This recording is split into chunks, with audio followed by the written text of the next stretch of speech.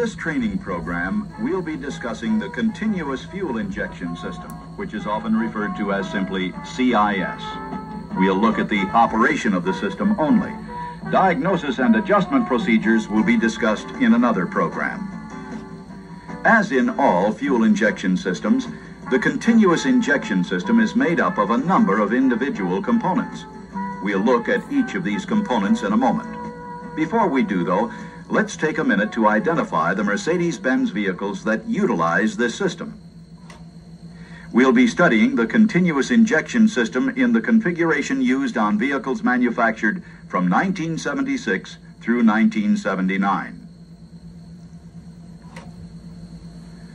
The system was introduced on the M117 model V8 in 1976. So you'll find it on 1976, 77, 78, and 79 vehicles equipped with the M117 V8. 1977 through 1979 vehicles equipped with the 6.9-liter V8 also use the CIS system.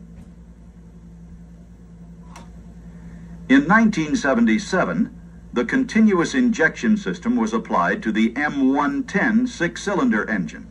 So you'll also find the system on 1977, 78, and 79 vehicles equipped with this engine.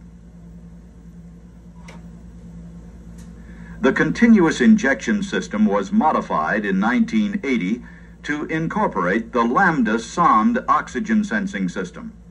All of these modifications were discussed in the Education for Excellence training program entitled Introduction 1980 Models. So keep in mind that the continuous injection system discussed in the program you're viewing now was used only in 1976 through 1979 applications. Now let's look at this system in detail.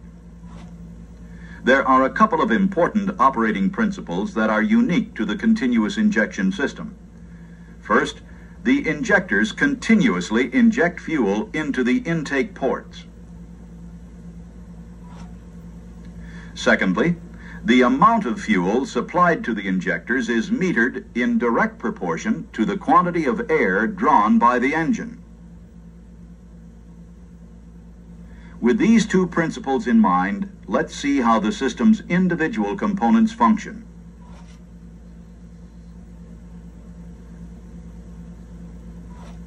This is the mixture regulator assembly, which is actually the brain of the system.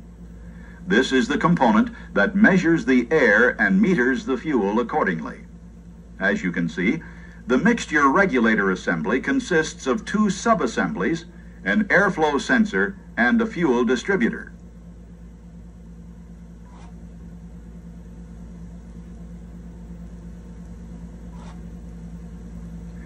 The airflow sensor contains a sensor plate. This sensor plate measures the airflow upstream from the throttle plate. The principal components of the airflow sensor are the air venturi, sensor plate, and sensor plate lever.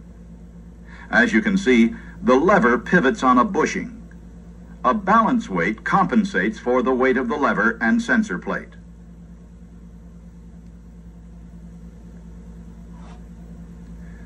The sensor plate is positioned in the air venturi by the incoming air.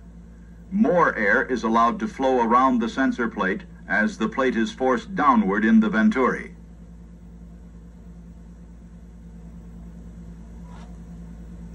The position of the sensor plate is thus a measure of the airflow and is therefore used to determine the quantity of fuel supplied.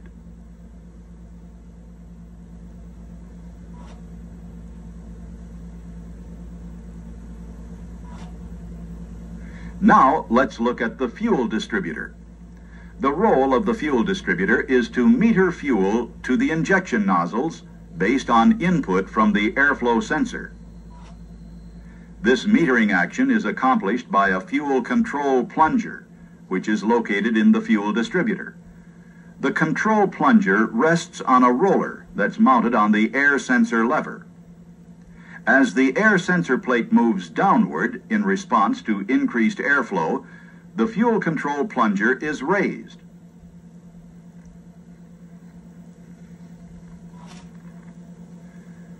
The control plunger fits into the metering barrel and opens or closes fuel slots to increase or decrease fuel delivery in response to sensor plate movement.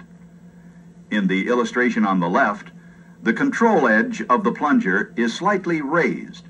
The metering slot is opened a small amount. On the right, the plunger is completely raised.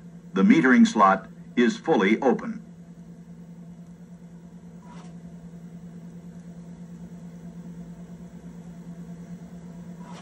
A pressure regulator valve is positioned adjacent to each metering port. These valves eliminate the effects of fluctuations in fuel supply pressure.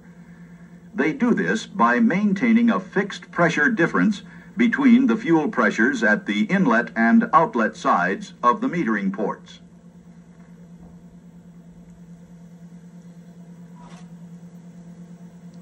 The pressure regulator valves are diaphragm valves that compare the fuel supply pressure, which is called primary pressure, with the pressure after the metering port. The two pressures act on opposite sides of a spring-loaded diaphragm. The spring is calibrated to hold the diaphragm away from the fuel outlet, just enough to maintain the desired pressure difference.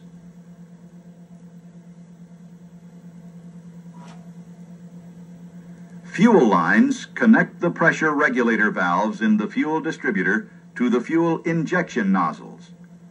Fuel is injected continuously when the metering port is open, and the mixture is drawn into the cylinder when the intake valve opens.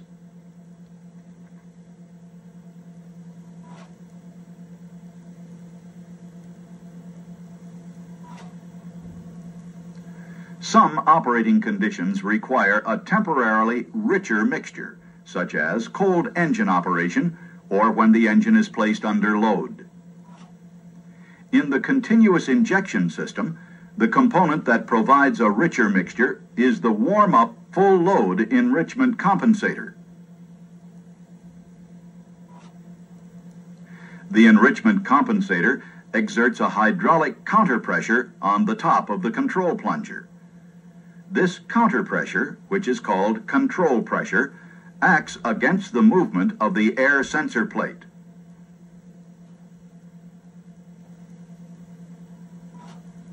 So, in addition to a fuel circuit, there is also a control circuit.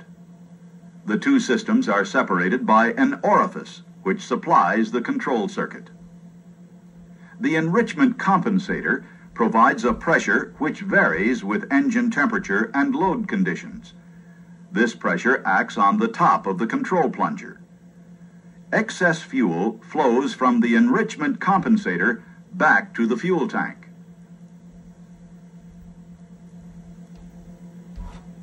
Here, the engine is cold or under heavy load. The enrichment compensator has reduced the counterpressure on the control plunger. The airflow sensor plate has thus dropped lower, raising the control plunger. Now, a richer mixture is supplied to the engine. Let's examine the enrichment compensator more closely. Here's how the control pressure is metered during the warm-up period. A bimetal strip compresses a valve spring.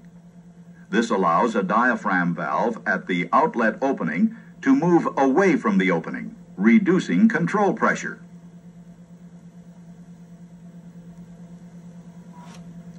When the engine is running, a heating element around the bimetal strip is switched on. As the strip warms up, it gradually releases the valve spring retainer.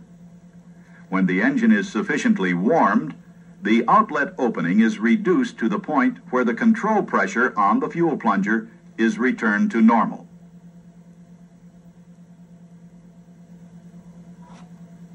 As we've said, the enrichment compensator also enriches the mixture when the engine is under load. This function is performed by the diaphragm depicted here, which divides the compensator into two chambers. The upper chamber is connected to the intake manifold vacuum. The lower chamber is vented to atmosphere.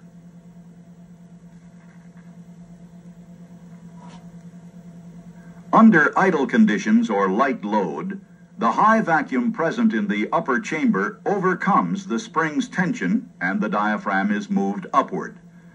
The fuel outlet opening remains reduced, so normal control pressure is exerted on the fuel control plunger.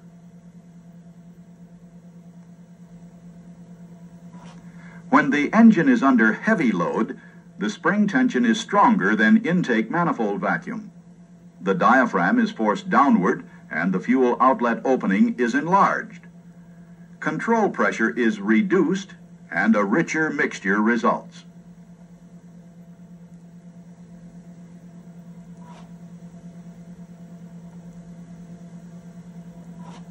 The fuel supply system begins with the fuel tank and includes the suction damper, the fuel pump, a pressure compensating valve, the fuel filter, an accumulator, and a primary system pressure regulator. The fuel filter, electric fuel pump, and suction damper are located at the rear of the vehicle. The fuel accumulator, which is also located at the rear of the vehicle, requires a brief explanation. The fuel accumulator can best be described as a storage tank for fuel pressure. It consists of a large diaphragm, which is under spring tension. Fuel pump pressure compresses the diaphragm and spring when the pump is running. When the pump shuts off, the fuel in the primary system is held under the pressure of the compressed spring-loaded diaphragm in the accumulator. The pressure is trapped by the closed primary system regulator valve, the pressure compensating valve, and the fuel pump's non-return check valve. The pressure compensating valve, which we've discussed briefly, was installed on vehicles manufactured after February of 1979. The pressure compensating valve is located at the inlet to the fuel filter and acts as a pressure-operated check valve. When the fuel pump runs, the valve closes and the system pressurizes in the normal manner.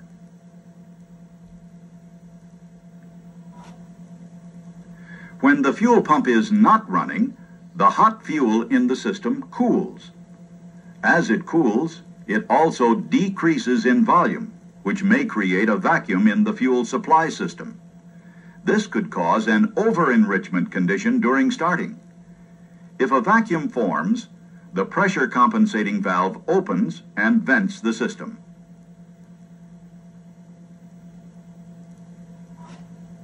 We also briefly mentioned the primary system pressure regulator valve. As you can see, this valve is an integral part of the fuel distributor.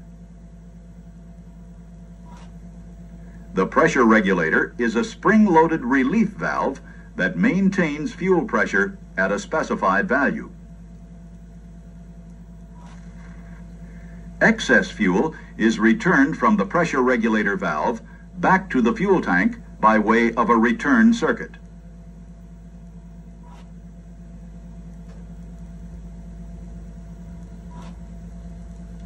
Here's another important component of the continuous injection system. This safety switch ensures that the fuel pump will run only if the starter motor is actuated or the engine is running. The safety switch is bypassed during starting. The safety switch controls the electrical circuits to the fuel pump and compensator. When the ignition is turned on, but the engine isn't running, the air sensor plate is closed. The contacts of the safety switch are also closed, and the operating relay is held in its open position. The circuits to the fuel pump and compensator are interrupted.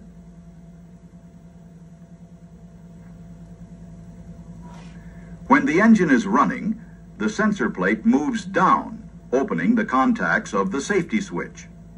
The operating relay completes the circuits to the fuel pump and the heating coil in the enrichment compensator.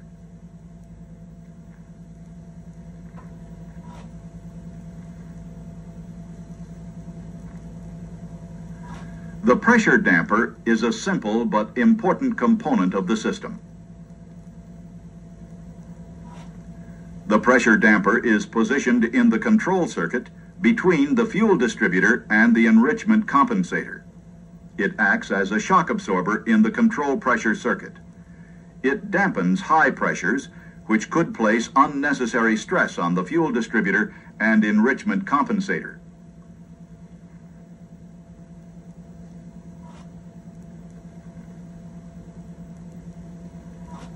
Each cylinder has one injection nozzle. The nozzles are mounted in the intake ports of the cylinder heads. The nozzle utilizes a pulse valve, which ensures that even minimal amounts of fuel are atomized to an extremely fine degree. A conical filter is mounted in the nozzle to prevent dirt particles from reaching the nozzle tip.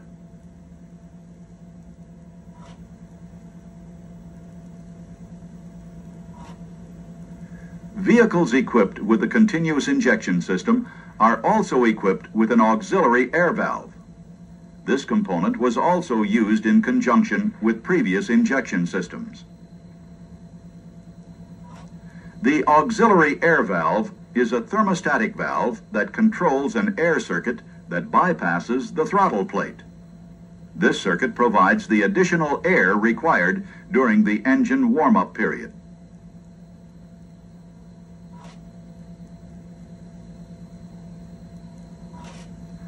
The principal component of the cold start system is the cold start valve, which sprays fuel into the intake manifold during cranking. The cold start valve is operated by a thermotime switch. Below 59 degrees, the thermotime switch grounds the cold start valve. Now additional fuel is injected to aid cold starting. And that completes our look at the continuous injection system. Be sure to hang on to the reference book that accompanies this film. All of the information contained in the film has been included in the reference book to provide you with a quick reference source in the future. For testing